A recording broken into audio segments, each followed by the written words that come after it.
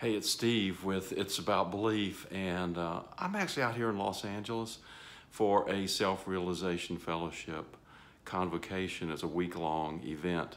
Hey, a year and a half ago, there's just no way I could have done this. I was totally broke, and I was thinking, okay, now here I am broke. What am I doing?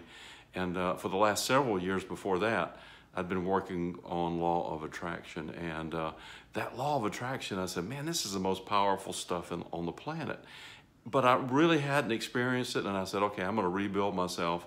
I didn't really want to do it through programs and video and training and coaching for law of attraction. I wanted to do it in something else, just something more material, if you will, not really related to law of attraction. So I went back and started doing real estate again, buying and selling houses. Okay, year and a half later, here I am in Los Angeles, spending a week out here. I've got actually plenty of free time, more money than I've ever made in the last year and a half, and I've got a business that kind of just is going by itself almost. It's almost organically and energetically energized on its own. I've got 6 renovations going, 6 houses.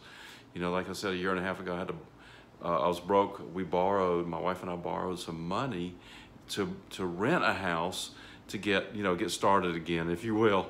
Anyway, I realized it was about what I was thinking and what I was feeling and digging deep and looking at those things and sorting them out and just discarding those things that just didn't work.